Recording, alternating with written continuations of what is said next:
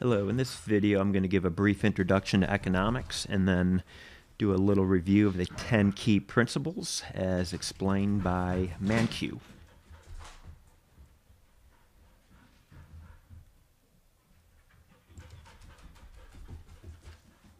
So economics is the study of choices people make to cope with scarcity.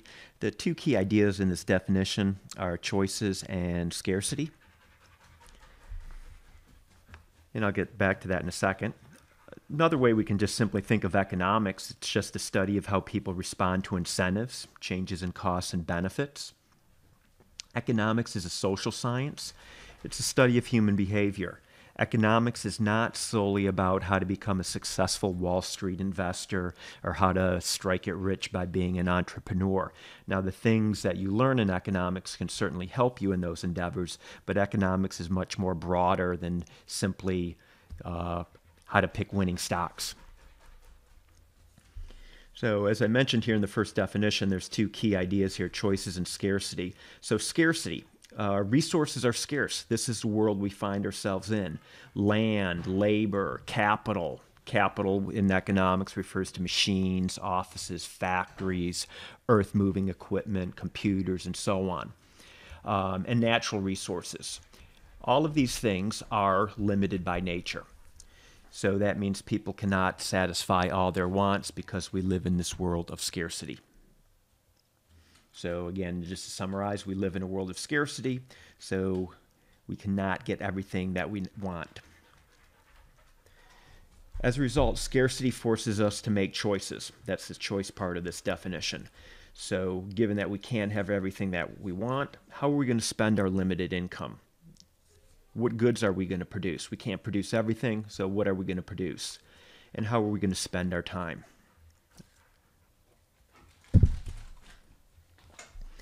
Don't confuse scarcity with poverty. Poverty is a lack of basic life necessities like food, shelter, clothing, for example. We will never overcome scarcity. Perhaps one day no one will be living in absolute poverty or extreme poverty, but scarcity will be with us till the end of time. So let's go through Mankiw's 10 principles, 10 key ideas that will be themes that will be reoccurring throughout this course, throughout this textbook. So the first key idea is trade-offs. Choices and actions involve sacrifice.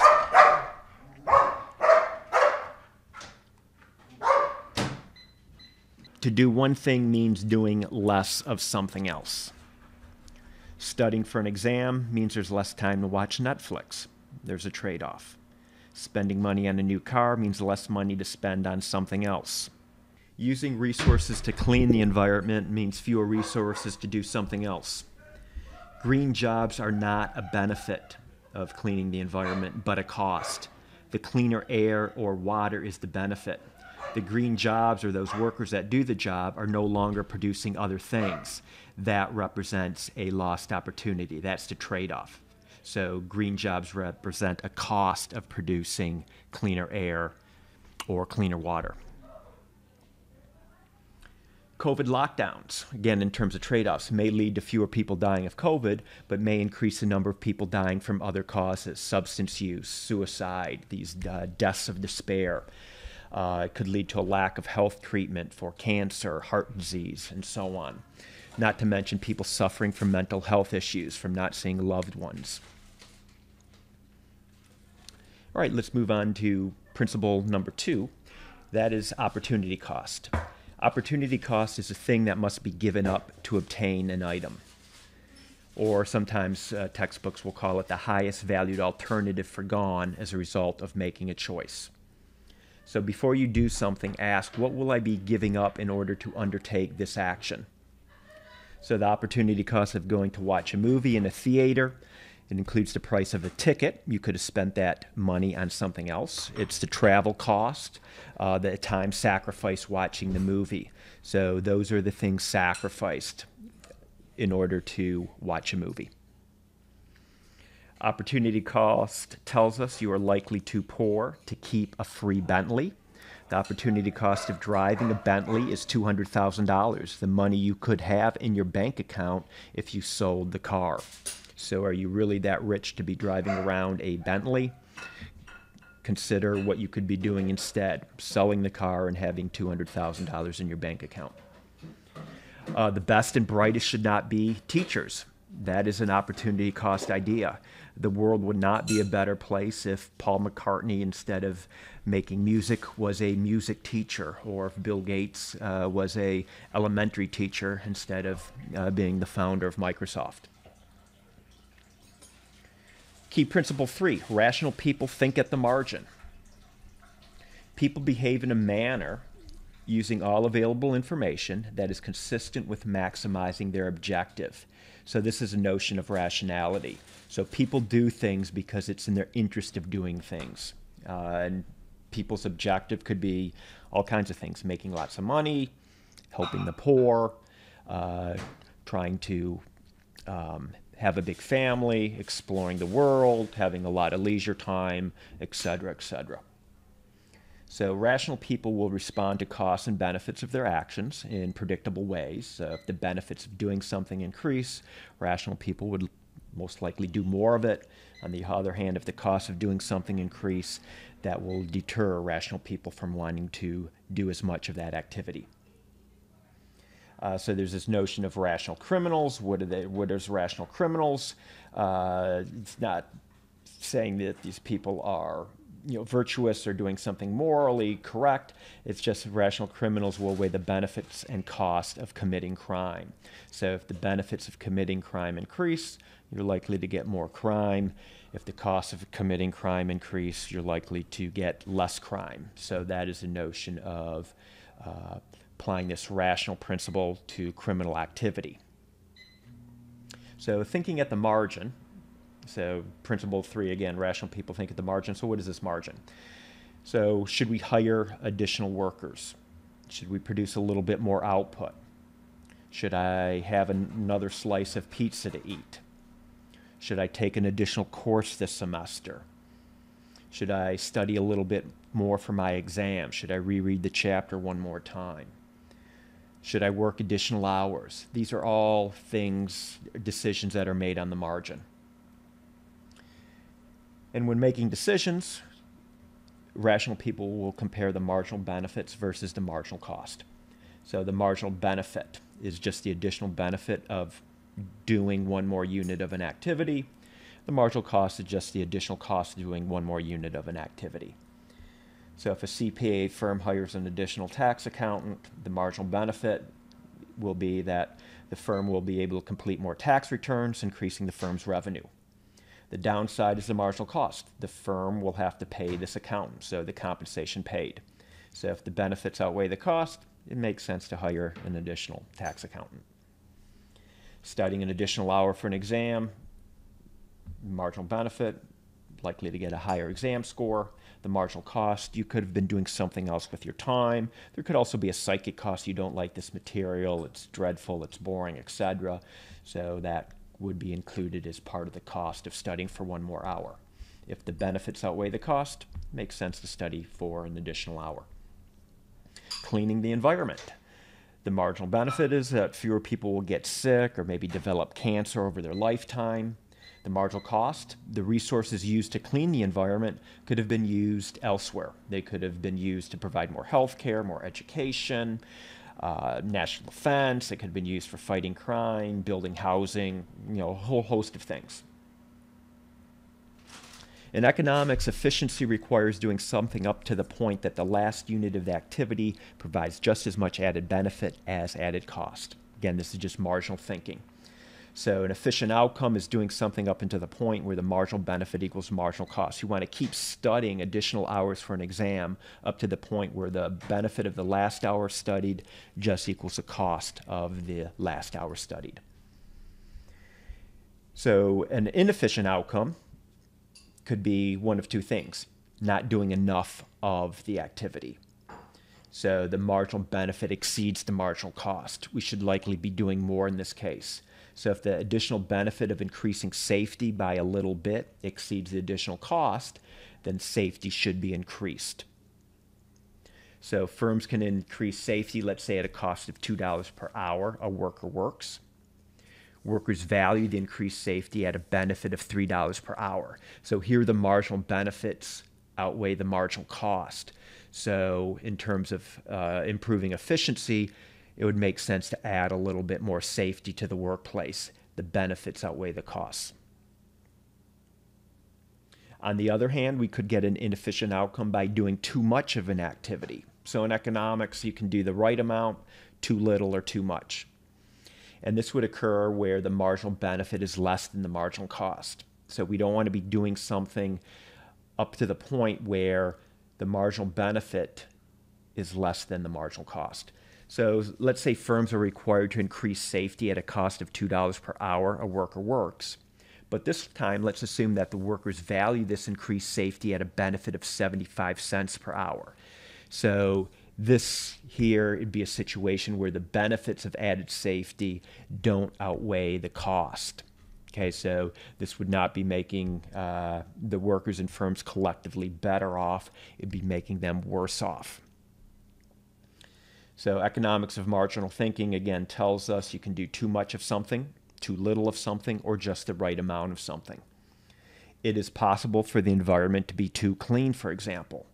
It is possible for there to be too much safety in the workplace, like my example up here.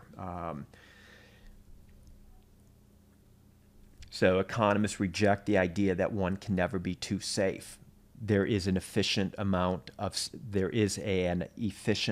safety. There's an efficient level of cleanliness in the environment. We don't want to keep cleaning the environment up into the point where the marginal benefit is less than the marginal cost. Keep in mind, we live in a world of scarcity. Okay, so when the marginal benefits are less than the marginal cost, those resources are likely to be put to better use elsewhere.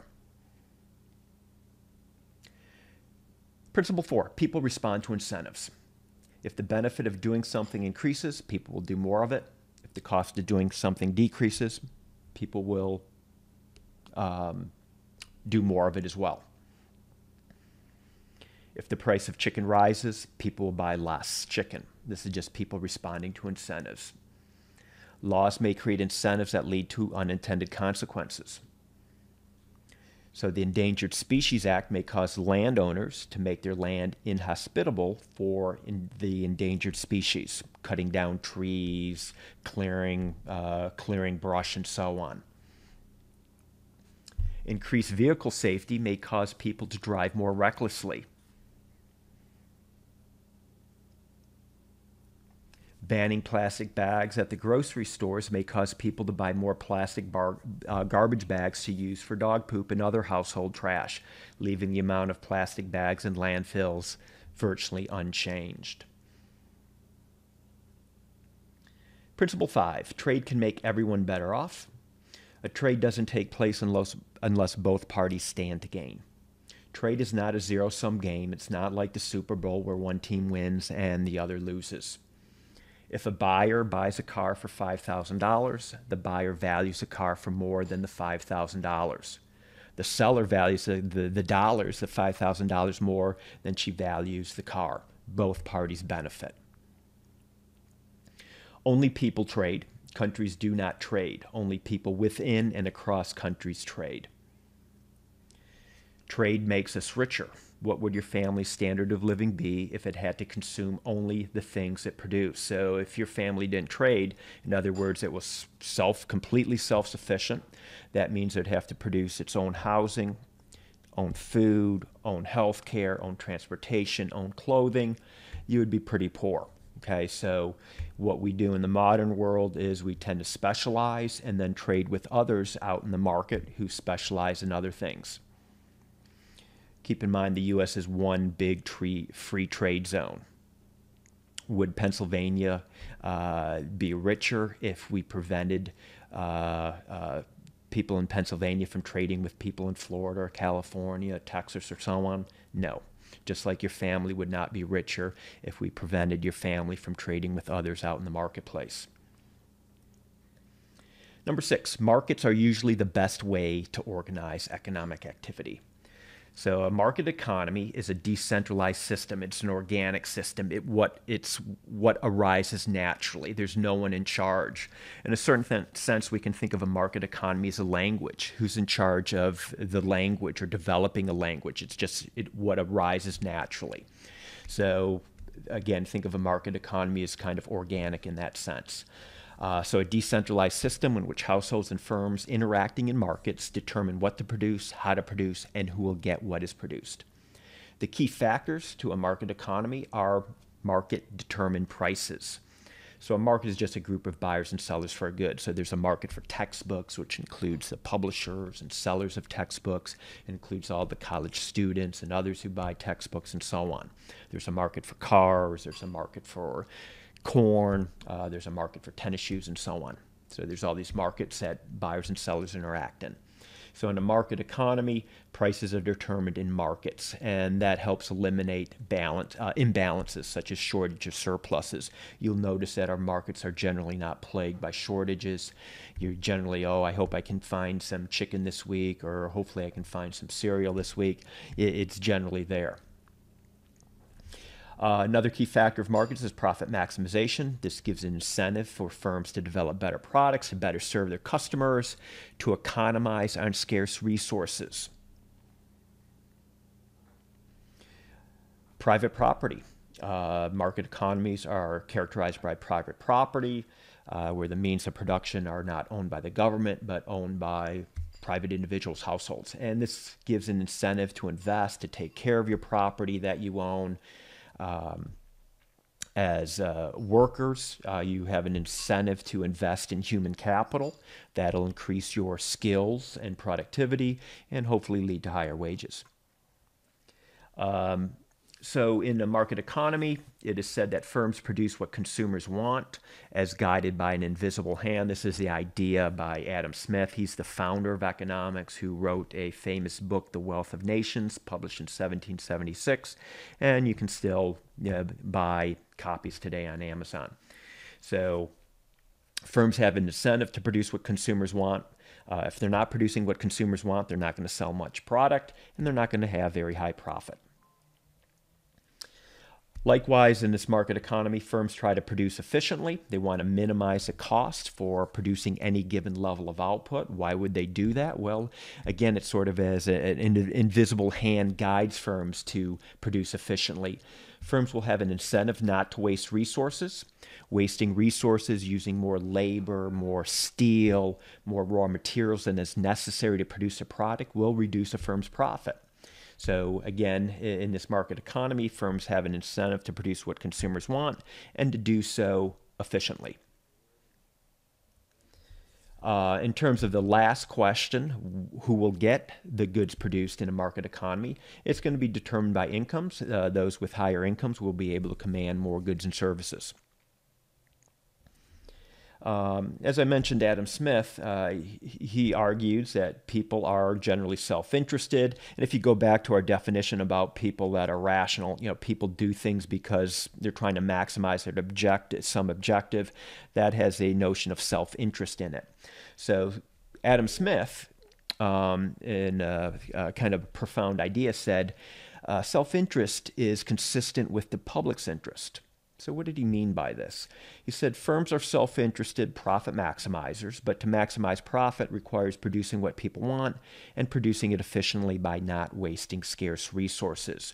So by following your own self-interest here, you're actually benefiting others, producing what other people want, consumers in this case, and doing it at the lowest possible cost. After all, we live in a world of scarcity, and we don't want firms hoarding resources, using more than necessary, because that means less resources for everybody else. Let me just do a quick detour here about the importance of price, or importance of prices in a market economy. Market prices allocate scarce resources. A high price gives consumers an incentive to buy less of a good, maybe seek out substitutes. So if the price of chicken rises, well, what can I eat instead of chicken? Oh, maybe beef, maybe pork, maybe ramen noodles for that matter. A high price gives firms an incentive to bring more of the good to the market. A higher price, all else being equal, means firms will be able to generate more profit, so they'll have an incentive to bring more to the market. Prices adjust to bring harmony between the amount that consumers want to buy and sellers want to sell.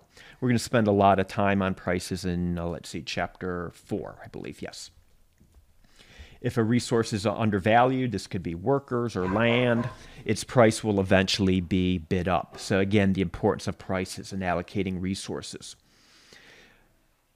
I also want to mention here, prices reflect the opportunity cost of bringing a good to the market. It makes sense in New York City to buy tomatoes produced across the country, say in California, than produced locally. The price of a locally grown tomato would be quite high, reflecting the high land prices in New York City. To use land in New York City for farming, for example, you would need to bid that resource, that land, away from more valuable uses, office buildings, office space, and so on. So it makes sense then to buy these tomatoes from across the country.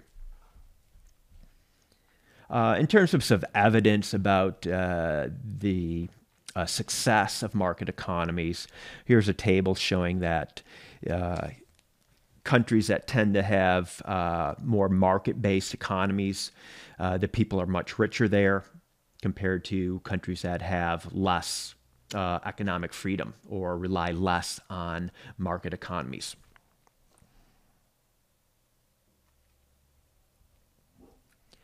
So what's the opposite of a market economy? The polar opposite is what we can refer to as central planning, communism, socialism for that matter. So a centrally planned economy is where the government or government bureaucrats are essentially going to make all the key economic decisions, what to produce, how to produce, who will get what is produced. So those decisions are determined collectively by central planners. They're not determined in markets by groups of buyers and sellers interacting. Prices are going to be largely set by government officials. They're not going to be set in marketplaces.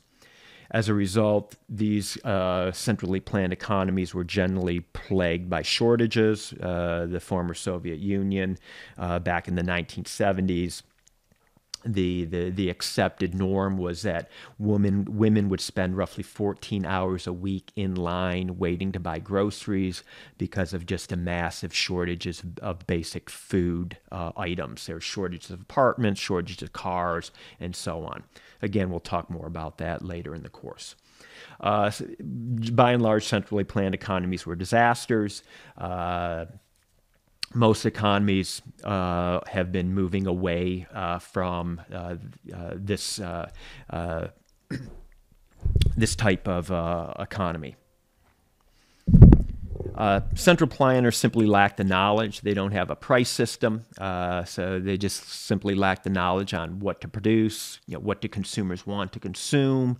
Without prices, it's hard to know how to produce efficiently. If you didn't have prices, does it make sense to produce a tomato in New York City or California? It's going to be very difficult to determine that. Number 7. Basically, markets aren't perfect, so governments can sometimes improve market outcomes. So some key roles for the government is to provide a rule of law, to protect private property rights, establish a police and court system, to provide a level of national defense, and also address perhaps market failures. So markets are not perfect. Market failure occurs when resources are allocated inefficiently. Some sources of market failure are market power. So market power is a single firm or maybe a small group of firms that exert substantial control over, this should say market prices, okay? Or for the market process for that matter. But market power is basically having substantial control over market prices. Another market failure is an externality. This is an action by a person that creates spillover benefits or costs to others. So pollution is a classic example of a negative externality. So a firm is producing a product, and some of the costs of producing that product are pollution that other people in society are bearing the cost of. Another example here, going to the grocery store while sick with COVID creates a negative externality. Your actions are creating spillover costs to others. You might be spreading the disease to third parties, bystanders. Asking a question in class could be an example of a positive externality. Not only do you benefit from having your question answered, but so do your classmates. Having a manicured lawn or nice landscaping, not only do you benefit from that, but your neighbors get the benefit as well by looking at it. It might increase their property values as well. Principle 8, a country's standard of living depends on productivity. Productivity is just simply the amount of goods produced from each unit of labor. This is the most important determinant of our long-run economic well-being. We'll devote a separate chapter to principle number 8 later on in the course. Principle number 9, prices rise when the government prints too much money. Prices rise when the government prints too much money. And when the average level of prices is rising in the economy, that is referred to as inflation. And principle number 10, in the short run, there's a trade-off between inflation and unemployment. So these last three, I'm not going to go too much more detail in these. We're going to spend entire chapters on these concepts later on in the course. All right, that's it for my brief introduction.